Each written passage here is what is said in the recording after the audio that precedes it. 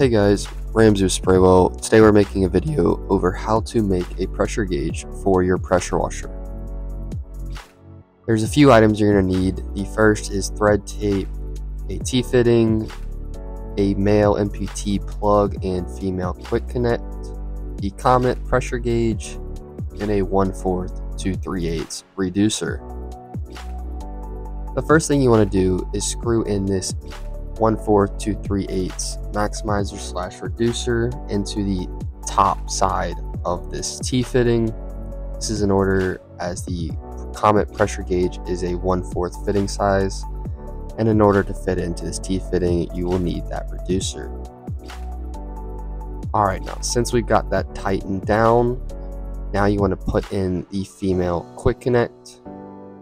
What side you want to put these on doesn't really matter. T-fitting works either way. There's no in to out or preferred method. Just depends on what you have at your pressure washer and at your hose connection. Now that is tightened, we're going to put in the male plug on the other end of this T-fitting.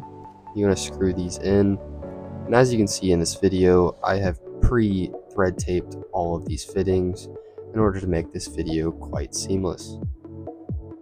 Alright, now that you have both of the fittings on either end, you're going to want to screw in this pressure gauge. You're going to make sure it is screwed down tight, as well as though be a little careful with it as you don't want it to damage the gauge. Now that that is installed, you have a fully assembled pressure gauge. If you have any questions, please let us know, and thank you for watching.